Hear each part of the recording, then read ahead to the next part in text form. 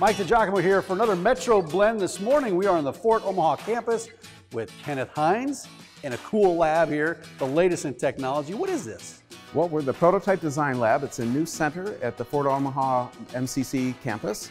It's open to the public, and we also have a 2-year design program for students who want to learn all about how to make and prototype things. So as a member, it's $25 a month, and that avails you of all the equipment we have in the lab and a student teacher who will help you learn all the machines in the lab. All kinds of different things, Right? We have 3D printers, CNC machines, laser and plasma cutters, a full machine shop, welders, painting, lots to offer. Well, let's take a look at this 3D printer right over here, because this is really cool technology. You can take something like this Thanos here.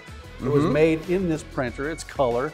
The color was done in this printer, but it starts out like that. It's just plaster dust. It looks like sand or flour. It lays a little layer of glue and a layer of ink and some UV light, and then it descends into another layer upon layer. Then when it's done, you have a flat white surface and you vacuum out what's left. And it can also print in color, so we can put in a model, put the color into the model, and it'll print automatically. It even prints color on the inside. When is this open? We're open from 9 o'clock in the morning till 10 p.m. every night, except the weekends when we close at 4. Yeah, millions of dollars of equipment in this facility right here. There sure are. Come down for a tour. We have lots of great things to show you, and we're always happy to greet you. Really cool stuff here. And if you want more information about this, all you have to do is go to mccneb.edu/WID.